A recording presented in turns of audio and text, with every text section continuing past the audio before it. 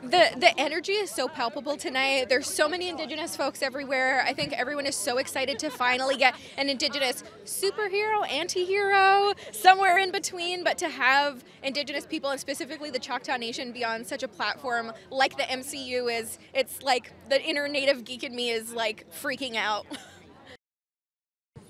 It was really humbling getting to learn ASL. It's such a beautiful community and culture that I haven't necessarily had access to, and so to be invited into this space and to really take on that responsibility of learning ASL and playing a CODA, a child of deaf adults, it was really important to make sure we got it right. And I really attribute that to Alakwa Cox, who was so patient with us and so talented, and also Douglas Ridloff, who is one of our producers and the ASL master, who really put such specificity. There's Plains Indian Sign Language, there's SimCom, there's ASL, there's also signing depending on the character's different proficiency levels. It's such a detail that we wouldn't be able to get without somebody being from that community behind the camera. So it's something that I'm really proud of, and it's something I'm still learning ASL even after the show. So yeah, super proud.